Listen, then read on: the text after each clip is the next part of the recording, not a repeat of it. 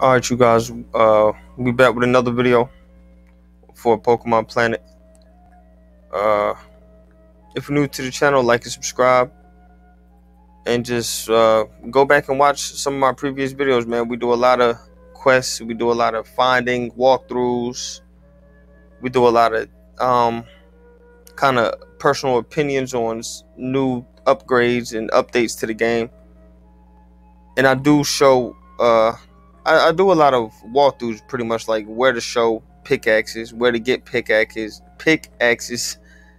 how to use the global mart,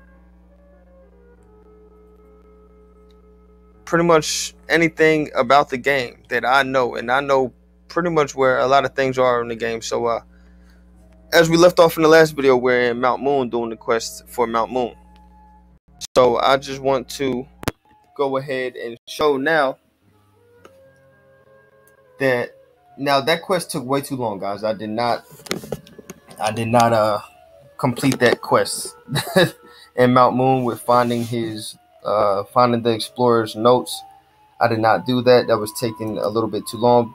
I did some mining, and remember, guys, I told you I'm banned from my other two accounts. I'm banned for 2 weeks from my main account. So I created this account, and I just start from scratch to make myself some money. So when I do get my main account back, when they lift the ban, I can trade myself and I'll have a lot of money. So I'm not just sitting here on dead time, not doing anything. Trying to further my success in the game. I'm not going to be able to get my Pokemon's levels up, but I still can get money and items and things like that. So I'll be able to trade over to my other account. And Pokemon, I'll be able to trade myself a Blastoise, like I said in the last video. So I'll have a Blastoise. I'll have all three to start a Pokemon. Blastoise, Charizard, and a Venusaur. So if you look how much I mined over here, I got 3 gold ones, 3 gold gemstones, 103 red gemstones, and 122 blue gemstones. Now, I got a couple ideas, and y'all should tell me what I should do. Look how much they're worth right now. Sell 122 blue gemstones for 12,200, or sell 103 for 5K. This is 45, 4.5K for the 3 golds. Just some simple stuff like that. So we're in Pewter City now. We just came from Mt.Moon, and just go left out of Mt.Moon and follow it all the way back. Follow Route 3 back through Pewter City. So now I'm going to show you guys this other quests in Vermilion Forest. Now, a lot of you probably already know about it. Not Vermilion Forest, excuse me, Viridian Forest.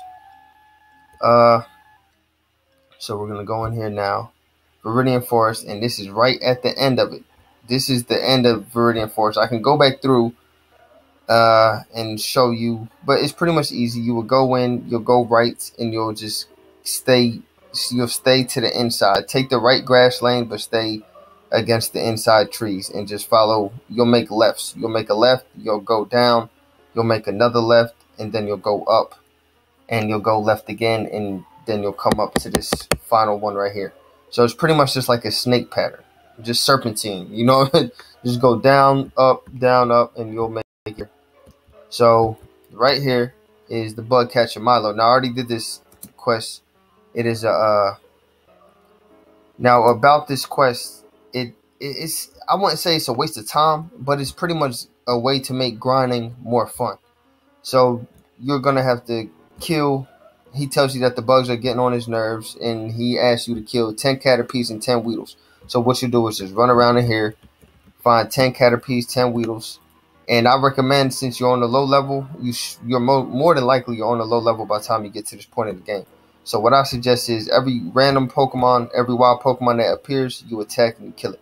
Don't run from it. It's not gonna do anything for you. Like, just grind. You just grind it anyway. So you just every Pokemon that comes up. And if you lose count how many Caterpies, how many Weedles, you can go back over here to him. You'll talk to him, which I've already did, so it's not going to tell me. But you talk to him, and he'll tell you how many you killed and how many you have left. So 10 Caterpies, 10 Weedles. That's for that Viridian Forest quest. And I just wanted to show you guys that real fast, while we're on the topic of quests. After that one I showed you in Mt.Moon. I did not finish that one. Like I said, bro, that was way too much for me. It was taking too long just to find these notes. So what I'm going to do is, but while I'm here, I can show you this quest as well.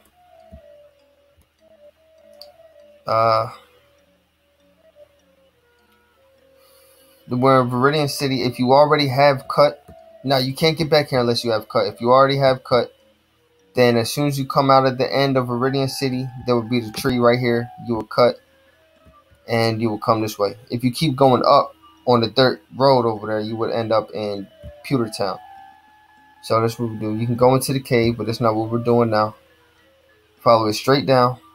Remember, you gotta have cut. See, look, and this is a quest that I'm not too sure. I'm not sure if a lot of people know about this, but I just wanted to come on here real fast and get these quests out the way and just show you guys where to find them at and where to do them. We're gonna complete this one for this video. Hey, remember me? I'm one of Professor Oak's aides.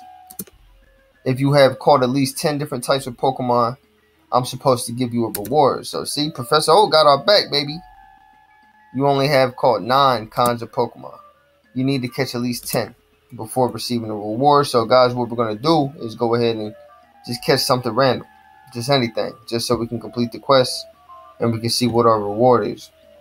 Now, I waited to do this quest just for you guys because I'm not sure if a lot of people know about this. Because once you receive cut, a lot of people just move forward in the game. They don't really come back to the previous towns until, you know, we have to. So what we're gonna do is we're just gonna go ahead and catch a Caterpie, and who has sleep powder? Okay, I wasn't sure if it was my Butterfree or Bellsprout. Not Bellsprout, Weeping Bell. I can't wait to get a victory bell. That's really what I'm trying for. Like, that's really why I like Weeping Bell, for a victory bell. That's really what I want, to be honest with you. So let's go ahead and use the sleep powder, because we don't want to attack him, because we'll definitely kill him. He's a level 1. I really don't even want to waste Pokeball on him, but here we go. Just for the video. Of course, he broke free. Don't do this. We're going to hit him with sleep powder again. And we're going to just throw a Great Ball. We got 35 of them, so it's not going to... I can't believe he broke out of a Pokeball, though. A level 1 Caterpie? That's crazy. Alright, we caught him. There we go. So now we're going to head back up here. Route 2. We already cut that down, so boom. Go back up here and see what Professor Oak's aid is going to give us. I'm thinking it's probably just going to be an upgrade on the Pokedex, man, or something simple, but it's just fun. You know, it's fun quests, just time, the kill time, and the grind. It makes grinding easier, like more enjoyable. You know what I'm saying?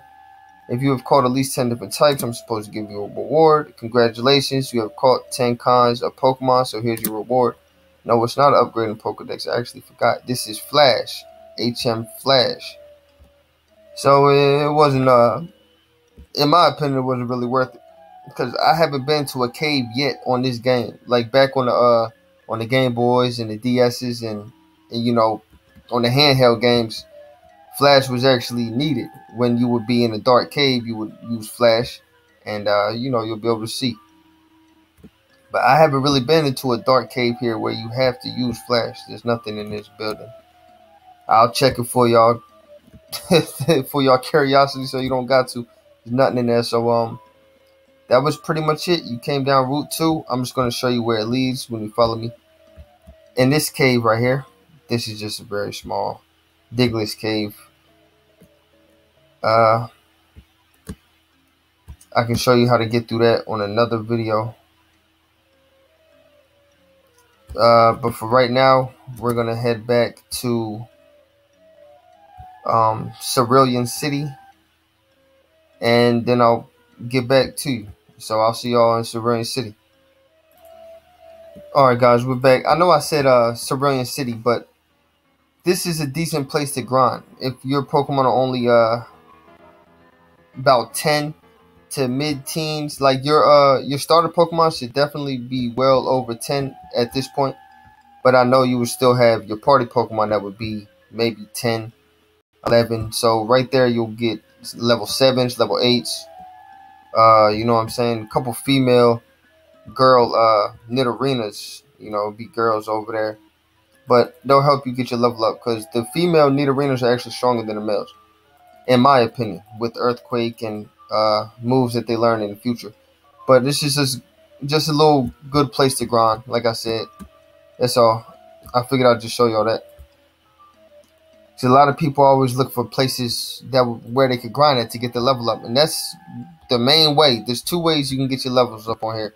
Either you're gonna grind or you're gonna mine. That's it. And grinding is just fishing, fighting wild Pokemon, or you can go into previous gyms that you have already beat, and you can fight. You can't fight the gym leader, but you can fight the grunts, the pawns in the gym. You can fight them over and over every 24 hours. So that's a good way to kind of grind your money up and just get your levels up a little bit. So like I said, we're going through Mt.Moon. You know what? We can make this a walkthrough. As y'all see, we came from Route 3. So now we're just going to head through Mt.Moon.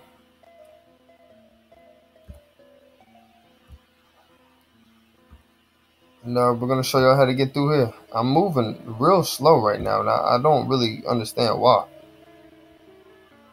Oh, there we go. We're getting some speed back in it. There you go.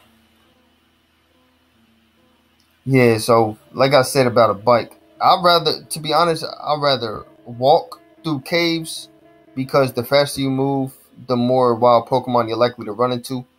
And if you don't have money for repels, or if you're stuck in the middle of the cave at that time and you don't want to go all the way back just to get repels, I would just keep pushing forward. So as y'all can see, we're pretty much just following it all the way through. We didn't take not one ladder. So go straight in Mt.Moon. Go straight. As soon as you come into the cave, you go straight. Turn right, then turn quick left around that wall and just follow it. And follow it until the dead end. Don't take no ladders until you reach that dead end. And then you'll take this ladder and then this one. And you guys saw that quest dude from the last video. He was just sitting there. We just take this all the way around.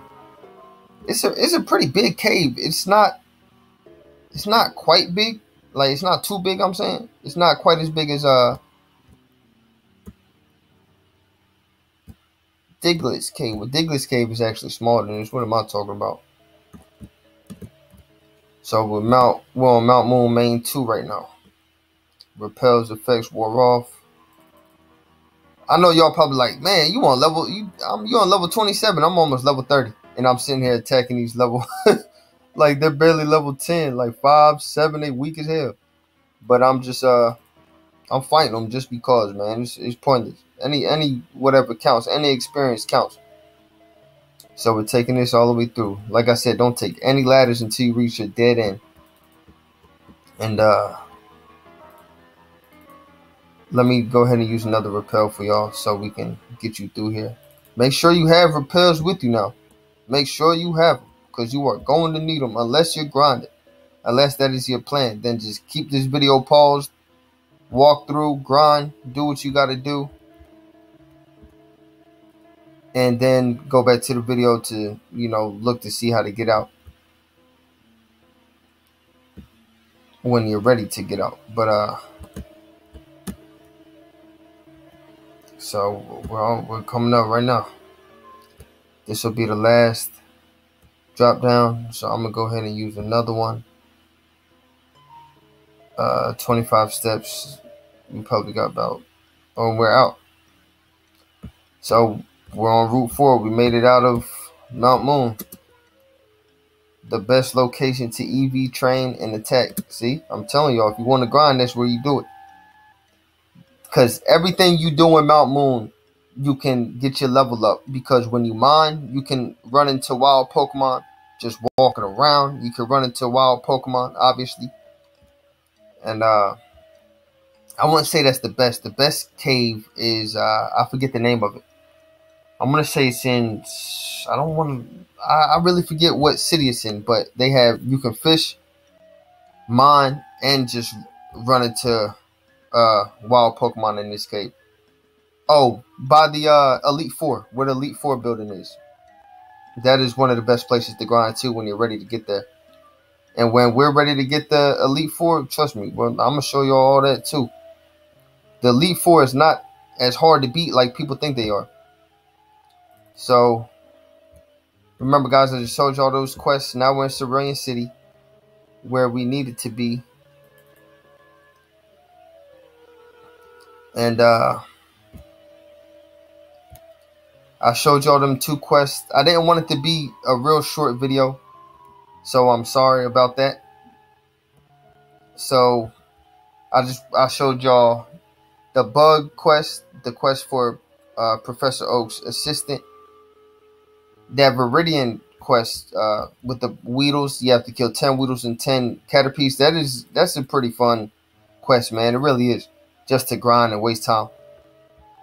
So right now I'm going to end the video here, and let me think if there's something I wanted to show y'all. There's one more thing. Bill is up this way. For anybody who didn't see my last video, Cerulean City. When you get to Cerulean City, after you beat Misty, you want to come up here over the bridge, walk straight up, and it'll be Route 24. Once you get up here, past the Team Rocket grunt, he's weak, man. I don't think Team Rocket gonna accept his application, man. For real, for real. So once you get out here, you're gonna just head this way. You're gonna go right. I'm not gonna go through the whole thing. You're just gonna walk, keep going right, and you'll be on Route 25. Just to show you all, it's Route 25. You're gonna follow this all the way straight, and there'll be a house at the end. You go into that house. That is Bill. Bill will give you the SS and ticket, which would be this right here. If you look over in my inventory, as you can see right here, the SSN ticket, and you will use that. Pardon. You will use that so you can enter the boat, the SSN, in Vermilion City, and that's how you find Cut. And I showed y'all how to do that in my last video. So now I'm on my way to Vermilion City. I'm gonna do a little more grinding with my mining. I'm gonna do a little more grinding so I can get my money up. And then on the next video, I'll probably do that tomorrow, because I told you I'm gonna spend the rest of the day today just grinding. And I'm gonna go to Vermilion City, and we're gonna battle the gym there. And I'm trying to make sure that I'm way stronger than them before we get there. So we're heading down right now to Route 5. And I'll see y'all in Vermilion City. Alright, guys, so we're here in Vermilion City. We just got here. Usually this would be swarmed with people, because the clan building's right here. So usually you got a lot of clans. You got a lot of people with nice mounds. As you can see, she's a chat monitor. With the green names are chat monitors. Yellow names are gold members. I used to be one myself. So they banned my accounts, like I said, for 2 weeks. I bet you I'm probably not even going to be a gold member on the April 27th when they lift my ban, which is going to be, I'm going to be a little mad, and I might have to email them. But this is the gym, the 3rd gym. We're getting ready to go in here, and that will be on my next video. So y'all like, y'all subscribe, and stay tuned.